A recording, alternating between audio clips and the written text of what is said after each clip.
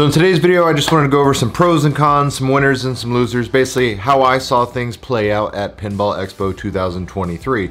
First and foremost, I had an absolutely amazing time. I highly recommend everyone go to Pinball Expo. If you're a pinball fan, if you're in the area, if you're not in the area, definitely check it out. You'll get to play all sorts of amazing machines that you typically wouldn't have access to. I know I got to play lots of machines that I've never played before that was absolutely thrilling to me and exciting. There's even an opportunity to play some super rare and obscure titles. A couple that stood out to me was number one, Magic Girl. If you're not familiar with it, definitely Google it. It has a very tumultuous history as far as its creation and its existence, and they even had a new in-box one that you could purchase for the low price of $45,000. Also available to play was Hercules, the world's largest pinball machine, which is just a thing in itself. I mean, just for, giggles, you have to experience it first and foremost. I mean, the pinball itself is actually a pool cue ball, and it is as massive as you can possibly think, and even standing next to it, you're still going to be in awe of this machine. Does it play good? Is it a fun game? Not really, but just to say you've actually experienced the, biggest pinball table of all time, you definitely got to check out Hercules any chance you get. So of course all the major pinball manufacturers are represented. We got to start at the top. Stern, of course, always has an amazing display and setup. They're always partnered with Marco Specialties, and their display of course has this amazing behemoth venom mouth, which is very inviting and scary, and I absolutely love it. It's decorating 101 as far as how you market things, and it's exceptionally well tied in to, of course, their current flagship title, which would be Venom. Lots of those machines out there. Of course, other machines they have available, they had James Bond, they had Deadpool, Foo Fighters, Godzilla, Avengers, you name it, and of course everything was set up with a leaderboard, interactive for real time, so everybody could play, score. Yours truly actually made it to one of those leaderboards, made it up to top 10 of James Bond, which is super fun. I'm a big fan of that game. Chicago Gaming Company had Pulp Fiction and Cactus Canyon out there on display for play. Pulp Fiction, this was the first time I actually got to experience and play Pulp Fiction. When it was first announced, I got super excited. Then I saw the actual reveal of the machine itself, and I was like, wait a minute, that's not really what I was hoping for. I was hoping for, a modern LCD display with video assets from the movie and a much more modernized, new pinball machine as a whole. What we got is basically new meets old, retro meets modern type of thing, and honestly, as much as I was disappointed when it first got revealed, I kind of changed my tune 100% after playing it. It's a fun game. Obviously, it's got an old school retro layout, but it still feels like a modern pinball machine as far as its assets. You've got speech callouts and everything. That while you don't have the animations or clips from the movie or anything like that, you still do have the sound from the movie, the special effects, the callouts of the actors themselves. So it still feels very modernized. Shoots and feels flipper-wise very smooth, very quick, very tight shots. So I actually enjoyed playing this. Like I said, I thought I was gonna hate it when it was first revealed, but I've changed my tune on this after experiencing it firsthand. Really enjoyed Pulp Fiction for sure. Some other smaller companies out there, we had Pinball Brothers, they had Alien and Queen out there on display. First time I got to play either one of those machines. Queen was very fun, lots of great video, audio, and music packages, obviously from the band. Very cool theming as far as the art and the design of the playfield. We got a guitar mini upper playfield, which is really cool. Did have some issues with that one though. It was just hanging up a lot with their drop targets on the left hand side of the playfield.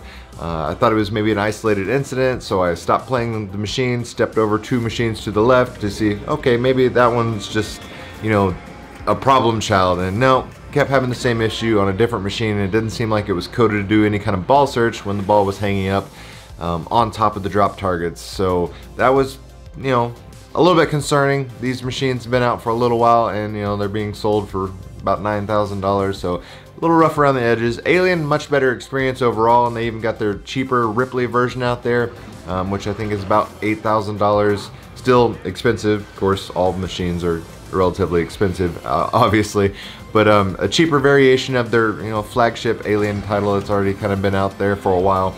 Enjoyed them both. The Ripley version's very cool. It seems like a very good value as well. Also, I was very impressed by Dutch Pinball's Big Lebowski pinball machine. When we talk about integration of theme, they absolutely kill it.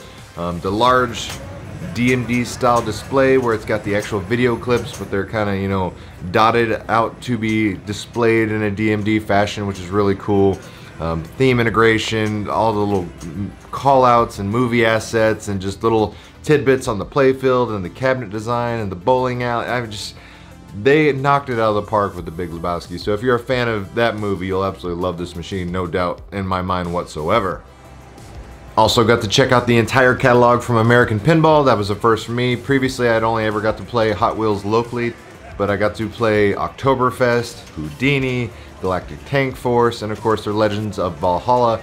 Enjoyed them all, I really did. I didn't have a single gripe about any of those machines as far as their gameplay. All of them had really cool, unique layouts and shots, and I enjoyed them all. My biggest criticisms and concerns were maybe with Galactic Tank Force, some of the toys and the gadgets. They're very clearly 3D printed, and when you're delivering, you know, things at $8,000, $10,000 price points, it shouldn't look like a common person to print in their garage and put on the playfield. It should be a little more refined, if you personally ask me. It just feels like American Pinball is like this company that is this close to like breaking through and having that really cool, successful smash hit. If you're on the fence about possibly going to Pinball Expo in the future, first and foremost, I'll tell you, get off that fence and just go, because it's a phenomenal convention. Loads to see, loads to do. The volunteers, the employees, everybody that was running the convention themselves were ready, willing, and able to help people.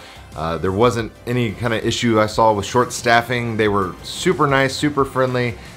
Thumbs up to the staff, the convention center itself. It's well lit, it's well spaced out. I mean, there was another convention going on at the same place, and you know, two conventions colliding, you would think, oh my god, that's way too many people, but no, there was plenty of space, plenty of room. Even Saturday at the busiest times, the Pinball Convention Center area was, you know, still adequate. You didn't feel like you were crammed in there, shoulder to shoulder with everybody. You can buy a beer if you want, you can get food there. Everything is very accessible, clean restrooms.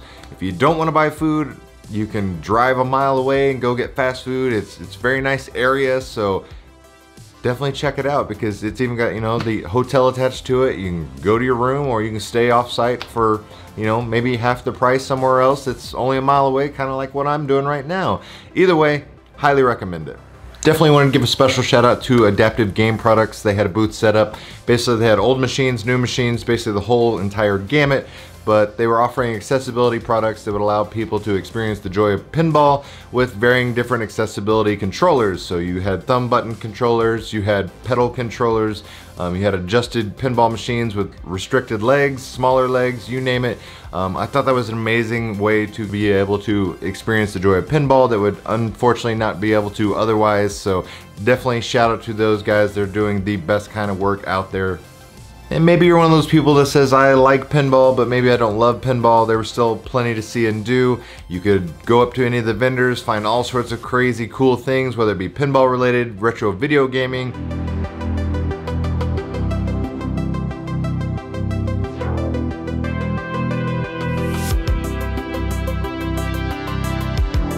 You name it, there was lots of cool modifications for pinball machines, of course. There was tournaments going on. There was retro video gaming tournaments, fighting game tournaments. Me personally, I picked up 2 sheets of Invisiglass from my machines at home. Don't have to pay shipping, drive them home. Very excited to get those. I also got Flippy here, bring home for the kiddo. Nice little plushie, even has little wires in his arms and legs to pose him, but you know, cute little mascot. Spooky Pinball was also there with their entire catalog. First time I got to check out the Scooby-Doo pinball machine. Really enjoyed it, but nothing really new from them other than chance and opportunity to play their machines. Now when it comes down to it, the winner and best of show, if you ask me personally, had to be Labyrinth. It had the biggest crowd buzz, the longest lines. Elton John from Jersey Jack was very impressive, but again, the winner of the day and the weekend for all of Pinball Expo had to be the Labyrinth Pinball from Barrels of Fun. And of course, all that glitters is not golden, and there was a couple of head-scratching, just downright disappointing things that I did experience and see at the expo. One of them was a company called Pinball Adventures, smaller upstart company. It had basically created 2 pinball machines. They had them there on display to play. One of the games, Punny Factory, did have some issues as far as when I played it. I gave it a couple of shots, but it kept having ball hang-ups and the ball would stop and there was no ball search, and the person would have to take the glass and fix it, and then it had the same issue again. Same kind of story on their other machine. I forget what it was called, but basically they just had some design flaws that were really causing a lot of ball traps, and things weren't coated correctly, so there was a lot of taking the glass off to fix the machine, if you will. One thing I thought was a little strange though, the Punny factory one seemed to be playing a little loose with the likeness rights of Don Knotts. I'm not sure if that was intentional or not, but it came across that they were maybe using his likeness unofficially, if I could word it so gently. Unfortunately, another disappointing experience I had was with the AtGames Legends Ultimate 4K pinball machine. Being somebody that originally owned the first pinball machine that they released, digital one, this one is supposed to be the new flagship, new upgrades, 4K resolution on the playfield. You got a new upgraded back box with secondary displays, not one like the original, but you got two. We got Addams Family artwork on it because they worked a deal in a license agreement with Zen Studios, so they got access to all those classic Bally Williams games, which is great. Unfortunately, this thing just wasn't ready to see the light of day. They had a bunch of prototypes out there on display, but the Addams Family artwork that it is adorned and basically showcasing out to the world, first thing you're natively going to want to say is, hey, let's check out Addams Family. And unfortunately, Addams Family was running an alpha build and definitely wasn't really ready for prime time.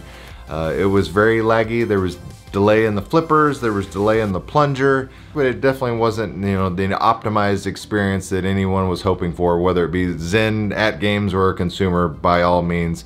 A little bit disappointing for sure, because like I said, you got all these machines that are adorned with Addams Family artwork.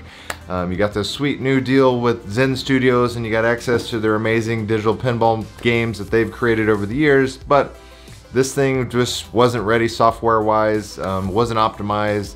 Will it be corrected down the road? I'm sure, but when you're trying to put your best foot forward and kind of, introduce yourself to new consumers, you definitely want it to be performing at its best, and this definitely was not performing at its best. But I will say, it definitely looks, as far as aesthetic, much more improved over the original model. The new back box is a step in the right direction. It comes with a topper. The topper looked to be just solid pressed wood. No lighting effects whatsoever. Me personally, I would get rid of that. I would have had it on acrylic, and I would have tried to make it, like three-dimensional, where you have the Addams Family mansion as one acrylic piece, and then the artwork that they have is a secondary background. Throw a little LED strip on it, call it good. Looks much nicer that way, but that's just me personally. It did have haptic experience that was much improved over the original one, so I had two solenoids and the flippers, and then the surround sound feedback. Albeit the surround sound feedback is an added accessory on top of the already higher sticker price of this new machine. Plus you got to install it yourself, which is kind of hokey if you ask me.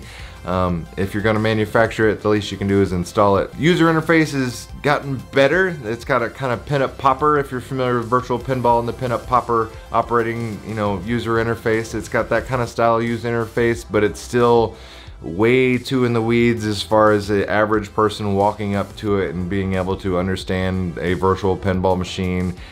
That's kind of always one of the biggest hurdles with AtGames, is like they have a really kind of cool idea, and as far as the execution on the software side of things, they really get in their way with firmware updates and making things overtly complex when it really does just need to be simplified. So not the best showing for AtGames or this machine as far as a grand reveal.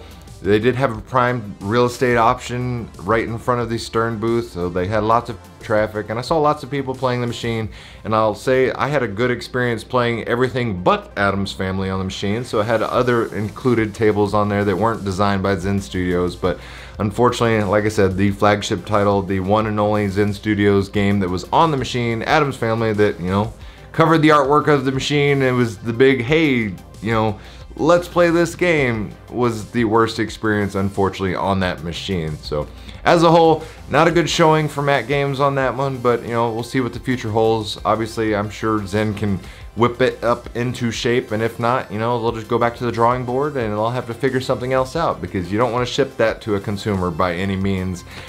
Please don't do that, AtGames. Don't let that happen.